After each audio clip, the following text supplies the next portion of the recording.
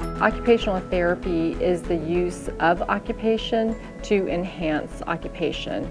An occupation is anything that we do in life. Sleeping is an occupation.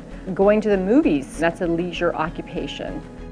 One thing, really most unique about occupational therapy, we embrace what's called the biopsychosocial model. It means that we're biomechanical. We want to overcome the physical limitations of an injury. The psychosocial involves the ability to deal with stressors as they arise.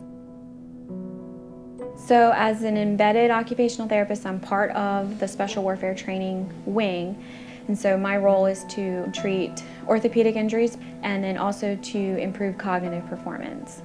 So one of the large benefits of having a therapist embedded with the unit is I'm able to, one, see injuries immediate. Also, I have a good understanding of the demands for airman's job. And then the other piece is I'm a good advocate knowing their issues, injuries. If it's not something I can do for them, I can reach back to the med group and make that connection easier for them. We can do a lot as far as injury prevention. We can take the opportunity to look at how is a task performed, what is the environment, how is the person performing it, so that way we could go in and we could educate them on body mechanics or rearranging the environment. We're going to teach them activity modification, how to prevent further injury.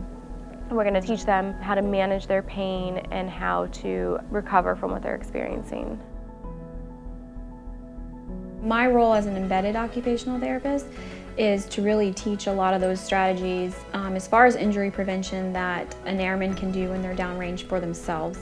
I have a little more time because I have a smaller beneficiary population, so I can spend that more detailed time with patients. I am able to better target their unique goals, knowing the demands of their job a little better, so I can marry between their personal goals with also their demands of their job that they need to get back to.